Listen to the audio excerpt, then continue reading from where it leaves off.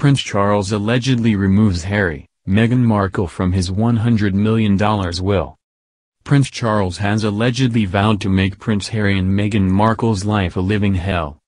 In its May 31 issue, National Enquirer claimed that Prince Charles hasn't gotten over the Duke and Duchess of Sussex's interview with Oprah Winfrey, and he decided to get back at the Sussexes by targeting them where it would hurt them most.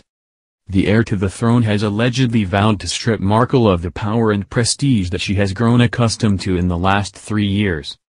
According to a source, Prince Charles has decided to remove Prince Harry and Markle from his $100 million will, and his decision shocked those who knew about it first.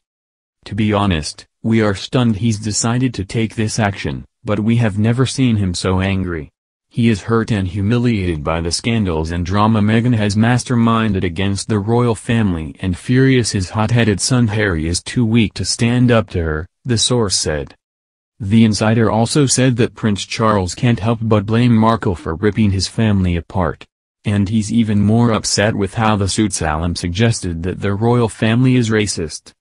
To make things worse, Markle also broke Queen Elizabeth's heart amid claims that no one helped her while she was struggling with her mental health. Those stunning allegations broke the Queen's heart and threatened the monarchy itself. Charles can never forgive that, the source said. Meanwhile, the source also claimed that Prince Charles is convinced that Markle is just using his son to further her career and global ambitions.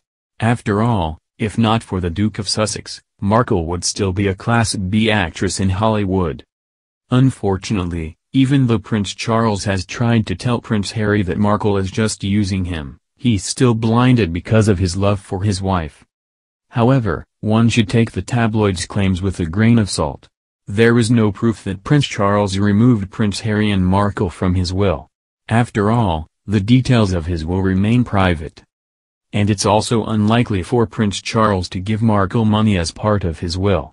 What makes more sense is for the future king to give Prince Harry a part of his net worth after he passes away, and he will be the one who uses it to support his family.